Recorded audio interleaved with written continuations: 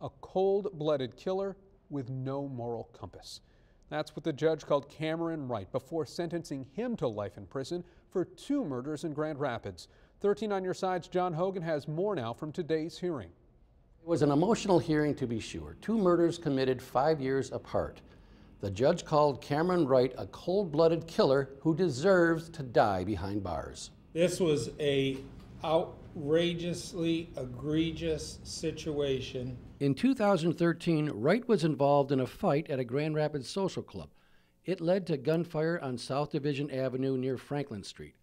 20-year-old Andre Davis was not the intended target. He was sitting in a car when he was shot in the head. He was clearly a totally innocent individual, and you, without any thought or ramification, took his life. The sister of Andre Davis described him as a caring, hard-working man with a bright future that was cut short on August 25th, 2013. He was determined to beat the odds of the neighborhood. Andre was a college student who worked hard to be a success story. Had it not been for the capricious and negligent behavior of Mr. Wright, my brother would still be here with us. With Wright that night was a young man named Curtis Swift. 5 years after the Davis murder, Swift was prepared to tell police what he knew. He had had enough of the lying and dishonesty and was going to tell the truth about your murdering this other man. That did not happen.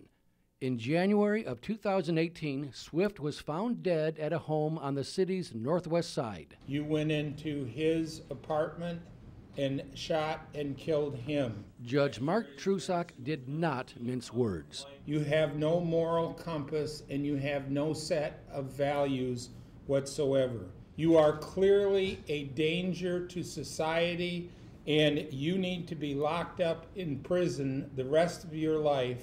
With that, Trusak handed Wright 2 mandatory life terms. There is no chance for parole. Take this man to the prison system. We're done with him. Cameron Wright is no stranger to the state prison system. He was paroled in 2017 after serving time for 3 felony convictions. In Grand Rapids, John Hogan, 13 on your side.